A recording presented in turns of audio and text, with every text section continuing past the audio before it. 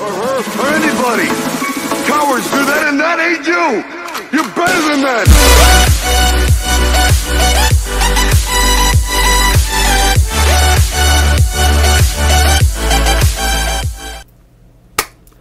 Hello everybody, my name is DerekThe BronyGamer. Welcome to another reaction video of the new death battle that just came out today.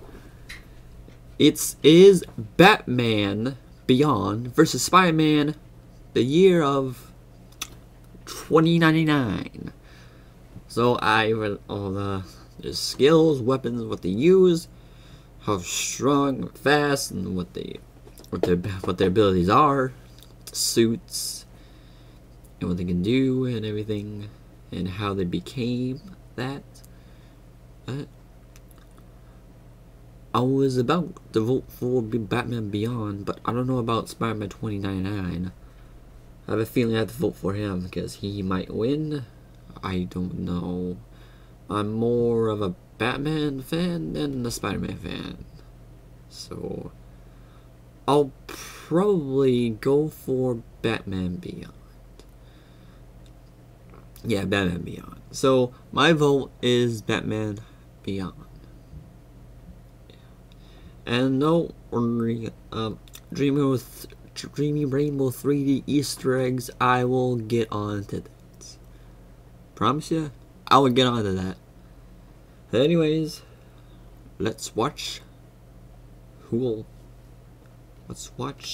win and die at the end. I accidentally pressed the stop the recording button instead of starting the video. So, yeah. Sorry about that. Anyways, let's get on to the battle.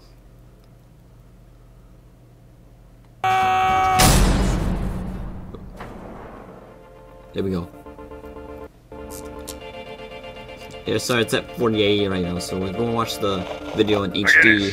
Keep an eye out. I've been seeing some odd reports regarding this part of the city. So we'll watch it on HD.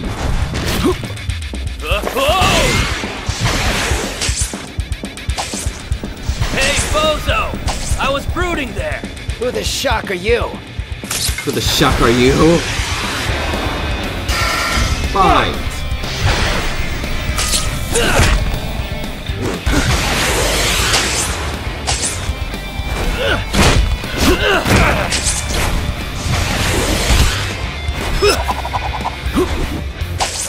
Right back at you, fatty!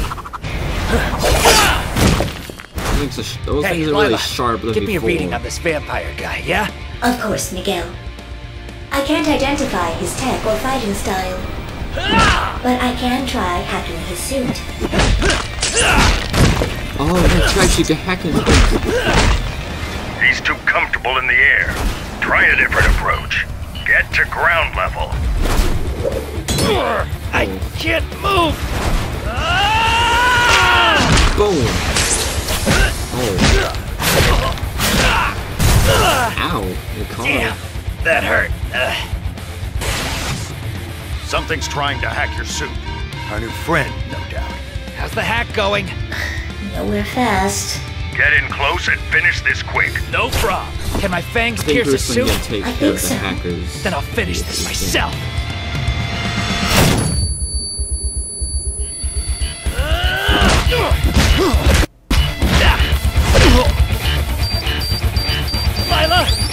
Lila!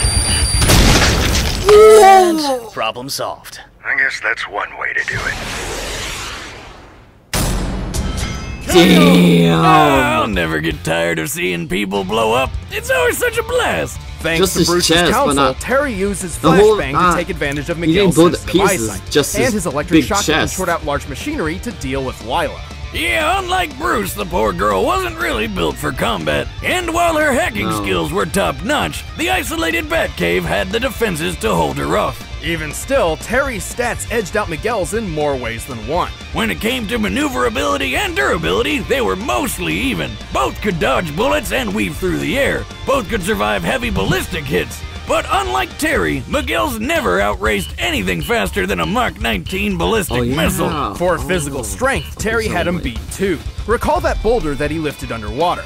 This took place in Superman's Fortress of right. Solitude near the Arctic, so the boulder was likely composed of sedimentary dark limestone, the most common rock type around that location. So we compared Terry's height to the boulder, applied the density for limestone, and subtracted the weight reduced by underwater buoyancy, to find the boulder's weight to be 192 tons. Damn. And he tossed it aside like it was nothing. Terry's peak strength in the batsuit has to be more than 200 tons. Assuming Miguel applied his fair share when holding up that antenna, his best strength feat we know of is at max 100 tons. But he's a Spider-Man. Spider-Man can lift more than that, right? Not usually. Technically, No. Miguel's powers are so different from Peter's that we shouldn't really scale him to other Spider-Men. But for the benefit of the doubt, let's do it anyway. We'll check out 2 of Spider-Man's most impressive strength feats. The first is the time he braced a private jet while it was landing. Look at him! He's literally the landing gear. According to Spider-Man himself, the plane's total weight was at most 115,000 pounds. Adding the thrust from a Whittle W1 engine, which this small jet is most likely to have an engine comparable to, this feat comes out to 58 tons. Damn. Not even close to Terry's 200. Then there was this one time where Spidey had to push way past his limits to lift what he offhandedly compared to as a locomotive. Since he could measure the plane, it's likely he's accurate here, but given the time period, that's still only 130 tons at most. It's clear Terry had a pretty sizable physical advantage. And just because Terry's mind wasn't as fine-tuned as the original Batman's, didn't mean he's dumb. Even more, Miguel never trained like Terry did. Hell, he never really had much formal training at all. But Terry was trained by ninjas, stealth artists, and other crime fighters to be a master in the battlefield. And since Miguel didn't have a spider sense, Terry just had to wait until the untrained future Spidey left an opening. In short, while Miguel wasn't completely outmatched, Terry's superior strength, counseling, equipment, and training won the bout. Turns out this Batman was beyond him. The winner is Batman Beyond. Good job, Batman Beyond. Stick around, we're about to announce the combatants for the The next next death battle. And if you want to watch exclusive commentary on this episode, click that little box over there and start a first membership trial. Try to grab one of these shirts too. I need those shirts. Season final? Final episode. Oh. Well, I don't know those 2. That's a problem. That was a good battle, to be honest. Don't mind the Christmas tree. If you guys don't mind the Christmas tree. Yeah, I was celebrating. Having presents down here in the freaking basement. But anyways, that was a good battle. I really liked it. Can't wait for the next battle. I don't know those 2 anyways, so I don't know. But so that was Batman Beyond vs Spider-Man 2099. These versus the death battle. That's the reaction for today. Like if you like the video, comment, subscribe. Thanks so much for watching.